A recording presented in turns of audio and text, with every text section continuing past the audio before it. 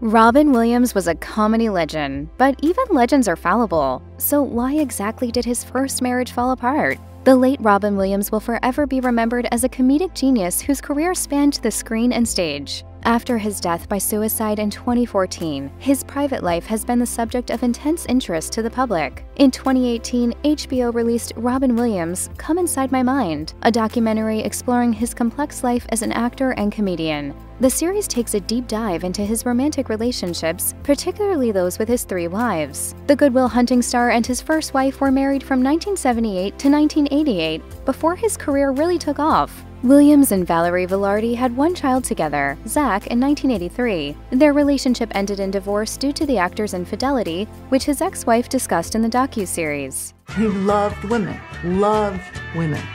And I got it, and I understood it, and I wanted him to have that, but I also wanted him to come home.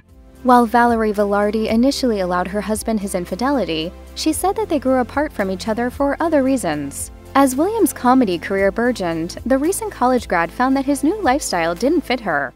He was always looking for connection, and if he needed to pull out another character or an accent, he was shameless. Even the couple's divorce became mired in scandal as Williams moved on from Velarde with Marcia Garces, their nanny. The complicated relationship led Williams to welcome his first child with Garces just a year after his divorce in 1989. Williams and Garces were married from 1989 to 2010 and welcomed 2 children together, Zelda and Cody. In 2008, the couple announced that they intended to file for divorce. No official reason has ever been given, but court documents cite irreconcilable differences as the reason. Some sources told People magazine that they split up because Williams relapsed into drinking after 20 years of sobriety. Just a short year after his second divorce, Williams married his 3rd wife, Susan Schneider. She was his partner from 2011 up until his tragic passing in 2014. At 63 years old, Williams took his own life, shocking the world and his family. Speaking about her father, his only daughter, Zelda Williams, issued a statement that read, in part, "My family has always been private about our time spent together. It was our way of keeping one thing that was ours, with a man we shared with an entire world." Robin Williams had quietly struggled with substance abuse during the golden years of his career. In his final year of life, he also began to lose cognitive function, which took a further toll on his mental health. In an interview with USA Today, Williams' 3rd wife, Susan Schneider, attributed his death to his struggles with a Parkinson's diagnosis. She said,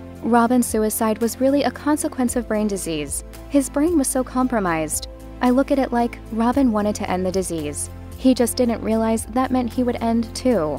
While Williams battled depression, Parkinson's, and undiagnosed Lewy body disease, insensitive media coverage of the cause of his suicide frustrated the newly widowed Schneider. Instead of humanizing his struggle, news outlets were eager to determine why for his death. She said, "For someone as brilliant as Robin, who put his heart and soul into his career, to just start losing his abilities, it was devastating for him to watch what it means to be human slipping through his fingers." Now, Schneider serves as a board member for the American Brain Foundation and aims to support research for the disease that took her husband's life. If you or anyone you know is having suicidal thoughts, please dial or text 988 to speak with a National Suicide Prevention Lifeline. You can also seek help by visiting 988lifeline.org.